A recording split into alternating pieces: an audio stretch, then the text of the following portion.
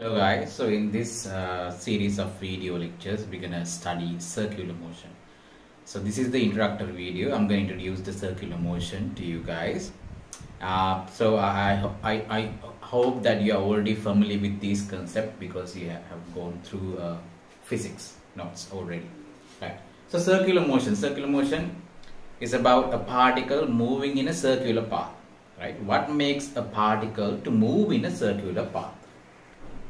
Now we have already studied linear motion, right? Linear motion, the particle moves in a line, right? So it doesn't move upward. If it is moving in a line, it doesn't move travel perpendicular to that line, right? It moves in that line only.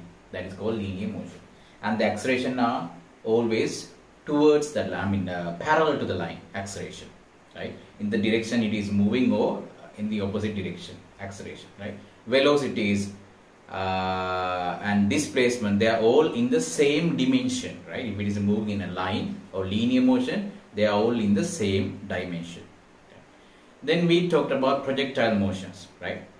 If you can remember, the projectile motion has a parabolic path, right? Projectile motion has a parabolic path. So let me just okay. So if this is a parabolic path, you can see that if you take a general position of a particle, there will be a force acting towards the floor or the ground, right? Acting always vertically downwards on the particle, right? So this is why the particle moves in a parabolic path, right? Now we are coming to circular motion. Now what is the difference between projectile and circular motion? Is that in a projectile, the force is always directed towards the earth, right? In a circular motion, as you already know, a force called a centripetal force is always directed towards the center of the circular path, right? So if the particle m is moving in a circle like this, there will be a force always acting towards the center of the path. So this force will take this particle and moves it around a circular path. Nikan balot මොකද වෙන්නේ? නිකන් තිබ්බොත් particle එක, this particle tends to move in a line. Okay. So usually when the particle is moving in a circular line, you have a linear velocity because we are used to dealing with linear equations of motions. So it will have a linear velocity. Sometimes we call it tangential velocity because it's tangential to the circle, right? So this is the linear velocity. That means if somehow this centripetal force is disrupted, the particle will move in the direction of the tangential velocity at that moment. අපි හිතමු earth එක මෙහෙම rotate වෙනවා කියලා බැරි වෙලා හරි gravitational force එක between earth and sun is destroyed. ඒ වෙලාවේ earth එක move වෙන්න තිබ්බ tending to move A tangential velocity තියෙන direction එකට යා කෙලින්ම line එකකම යනවා. Right, straight line එක theoretically, right? වෙනස් වෙන්න පුළුවන්. Theoretically it will move in a straight line. Right? Because there is no other forces acting on it. So that's why it is called a linear velocity. අපි හිතමු මොකක් හරි string එක ගැට ගහලා මේ particle එකක් කරකවනවා කියලා.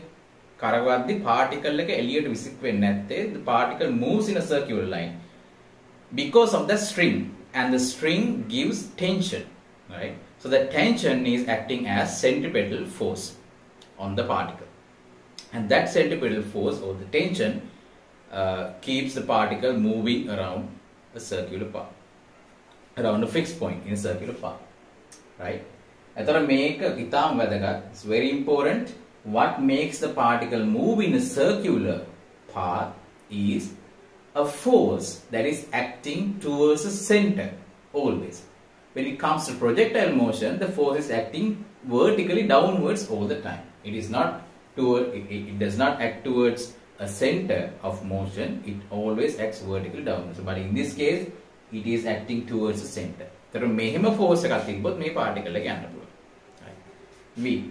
So when this is rotating, you know that the rotations are usually handled using angles. So you can see that when it is rotating, angle also changes මෙහෙම තිබ්බහම මෙහෙම angle එකක් span වෙනවා. तर එහෙම ගත්තාම angular velocity එකක් අපි define කරනවා. So especially because this is circular motion, we deal with angular velocities. Now if you want to go between angular velocity and linear velocity, there's a relationship, right? So you know this already. V equals r omega, and we're going to derive that equation. So r is the radius of the circle and O is the center. So you should know these. So we're going to do problems on circular motions. So basically when you're doing problems on circular motion, you need to know the resultant force towards the center of circular path. එච්චරයි ඒක දැනගන්න ඕනේ. ඊට පස්සේ forces balance කරන්න ඕනේ. Forces balance, you need to balance forces because you need to know all the components that is acting towards the center of the path. I mean all the components that are influencing or they acting towards the centripetal force. Right? ඒක දැනගන්න අපි force balance කරන අපි examples කරලා ඒක ගැන බලමු. ඒතර විශේෂයෙන්ම මේක දැනගන්න ඕනේ. ඊට පස්සේ ඒ වෙලාවේ v තියෙන acceleration f දන්නවනම් f equal ma පාවිච්චි කරලා acceleration එක මොකක්ද කියලා ඔයගොල්ලෝ already දන්නවා. we are going to prove that in the next video.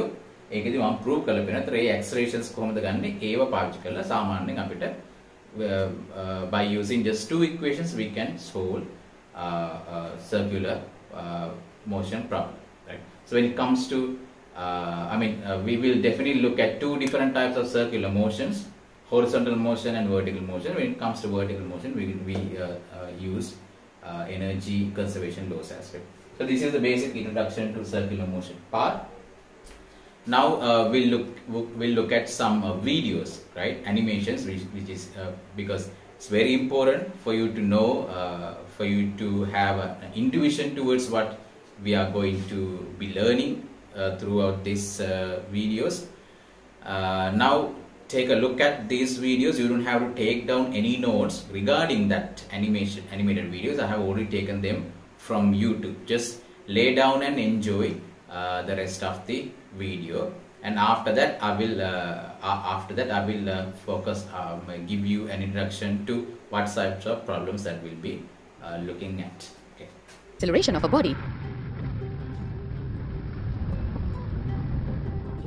moving in a circle of radius r with uniform speed v is v square upon r directed towards the center. According to the second law, the force F providing this acceleration is F is equal to mv square upon r, where m is the mass of the body. This force directed towards the center is called the centripetal force. For a stone rotated in a circle by a string,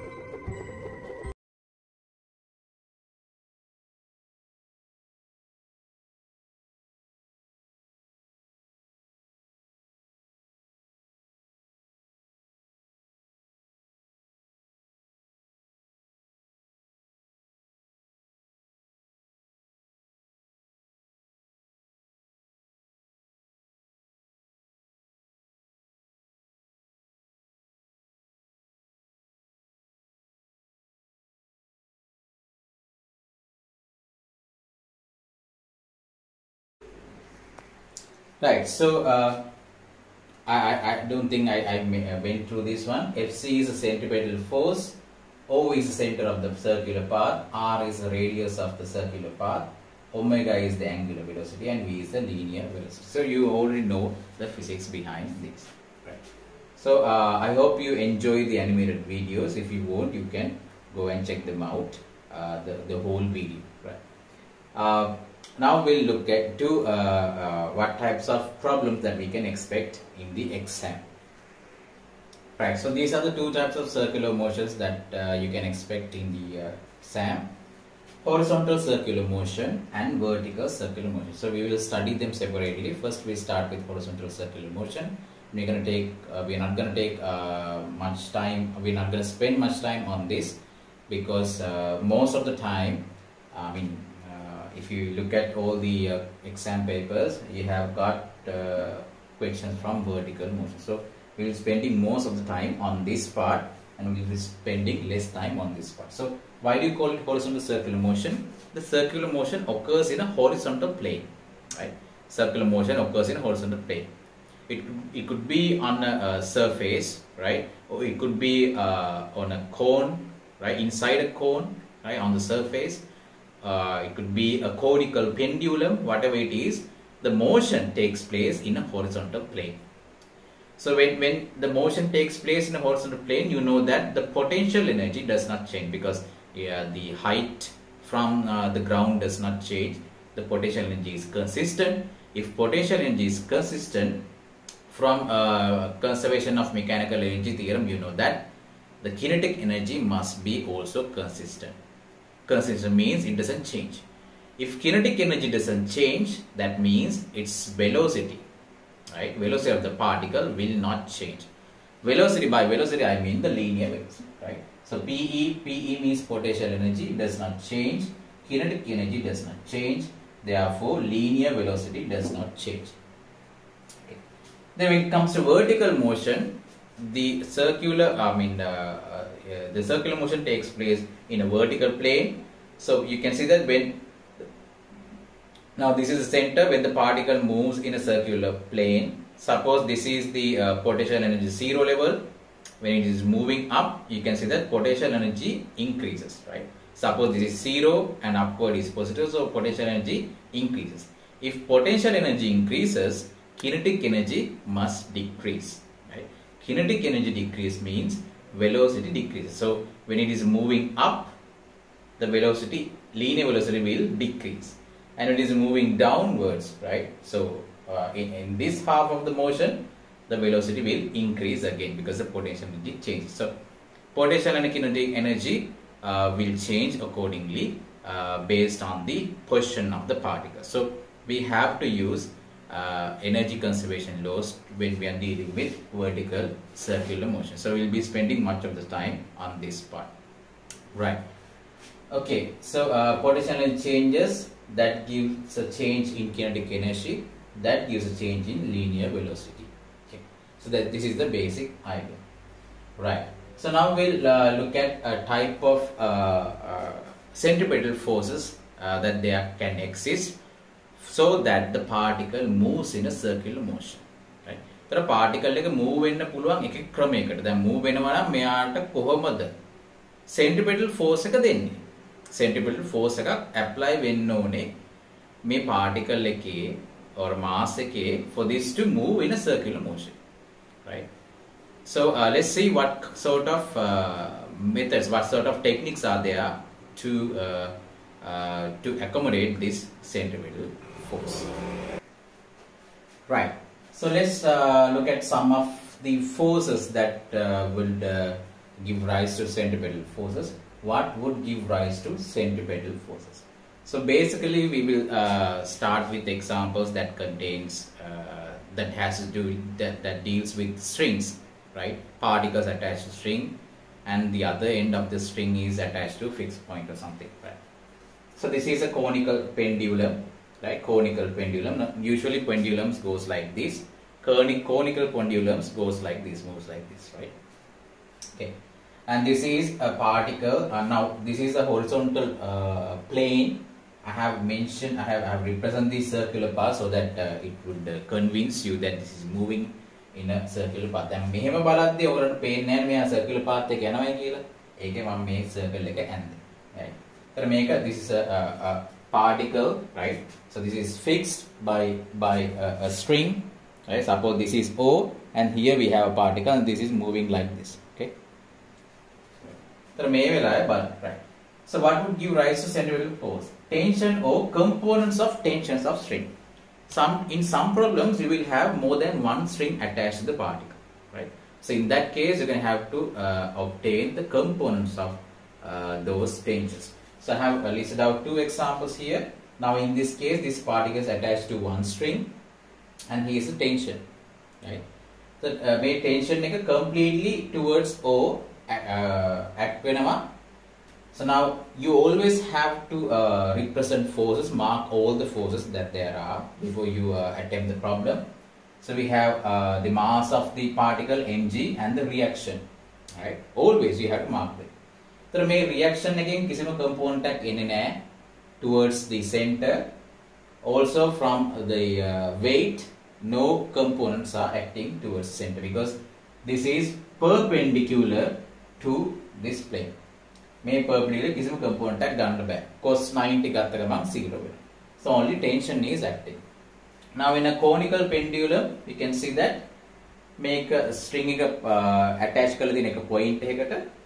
ඊට පස්සේ the other end of the string is attached to particle M and it moves in a conical pendulum, right?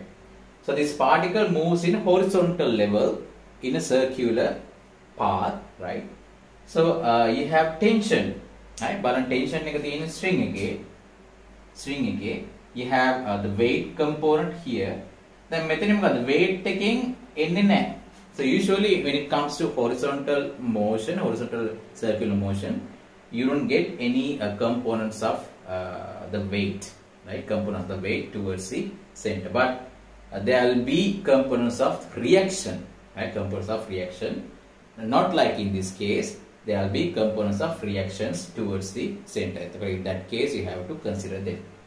Metandi tension taking component එක විතරයි towards so act වෙන්න මෙයාගෙන් නැහැ. So here the centripetal force is T sin alpha because this is alpha. මෙතනත් alpha.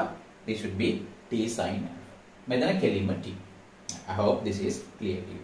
So let's look at another type of force. Right. So an example is not an example. The next type is a component of normal reaction force. Now, if the particle is sitting on a surface, surface, there will be normal reaction or the contact forces acting on the particle. So usually, sometimes we use R, sometimes we use N. So you can see that there will be a normal reaction acting on the particle, and this would be the weight of the particle, right? So this is an inverted cone, right? Circular cone, inverted cone එක මෙහෙමනේ usually cone එක තියෙන්නේ. මේක invert කරලා තියෙන්නේ. මේක හරියට අර මාර්ගලින්ද ඔයගොල්ලෝ දැකලා ඇති මාර්ගලින්දේ මෙහෙම bicycle යනවා වගේ ඒවා මේකට ඒක අපි model එක ගන්න පුළුවන්. So this is a particle inside the surface of the inverted cone, right? Inverted cone එකේ ඇතුලේ surface එකේ particle එක තියෙනවා. This particle is moving in a circular path. තර මේ particle එක circular path එකේ move වෙනවා නම් කොහොමද? දැන් මේ වගේ acceleration mark කරනදී අපි අනිවාර්යෙන් examples කරනවා. දැනට බලා ගන්න. So මෙතනදී centripetal force එක විතරයි අපි බලන්න ඕනේ. So mg will not act because center is here. You can't have any component, but in this case, now you know when it comes to cones, the angle is given with respect to the vertical, right? Here, so this is alpha. Alpha na මෙතනදී inclined plane වගේ නෙමෙයි. Inclined plane එකේදී මෙතන alpha දෙන්නේ. එහෙම වුණොත් ඒක තමයි ඔයගොල්ලෝ ගොඩක් familiar. But in this case, if this is alpha, this is alpha. If this is alpha, this should also be alpha, right? This is 90 minus alpha, so this should be alpha. Make alpha when known. The main n gain component again n cos alpha in this case. So Fc is equal to n cos alpha centripetal force. When a component third type you can expect would be a friction or component of frictional forces. Right. So when it comes to friction, you can see that when a car, now we have seen this in the animated video, when a car is taking a circular path, it should not skid off the road, right?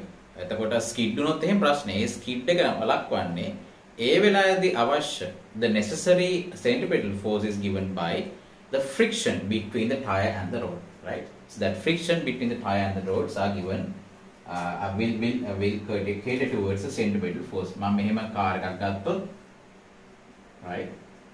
We have 4 tires, so there will be 4 frictional forces basically. So මේ වගේ එක මේවට R1 R2 වෙනස් වෙන්න පුළුවන් reactions අපි මේව බලමු වෙලාවක් තිබ්බොත් examples කරලා. So මේ all together will give you the necessary centripetal force for the circular motion, right? The last part would be the combination of all the types of forces, right? Tension, normal reaction, and friction. එහෙම තියෙනත් පුළුවන්. Fourth type. එක අපි එක example එක මම පෙන්නන්නම්. Right. So in this case, a combination of above forces, that means tension, reaction, and frictions. So this is what I can come up with. If there's time, we will study these types of problems as well. So this is a particle outer surface of the conical of a cone, right? Right circular cone එකක outer surface එකේ මේ එළියෙන් particle එකක් තියෙනවා. That particle is attached to a string and the other end of the string is attached to the vertex of the cone. මෙහෙම තියලා මේ particle එක circular motion එකක යනවා. දැන් මේ circular motion එකේ යන්නේ මෙතන මේ cone එකේ circular motion එක යන්න නම් මෙතන contact එක තියෙන්න ඕනේ. As far as the contact is intact, the particle will move in a circular path on the outer surface of the cone, right? So if it is given more force, then it will definitely leave the surface. මේ contact එක නැති වෙනවා කියලා කියන්නේ මෙයාට වැඩි velocity එකක් දුන්නොත් මෙයා උඩ යනවා. ඒ වෙලාවේදී n0 වෙනවා, right? So ඒක චුට්ටක් ඔලුවට තියාගන්න මේ ගණන් වලදී මේවා අවශ්‍ය වෙනවා. Physics වල මේවා කතා කරලා තියෙන්න ඕන already.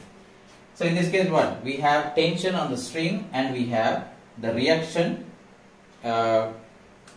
and here you can see the weight component is there, normal reaction and tension here. එතකොට මෙහෙම ගත්තාම අපිට centripetal force එක ගන්න පුළුවන්. We can obtain centripetal force, right? In this direction, centripetal force,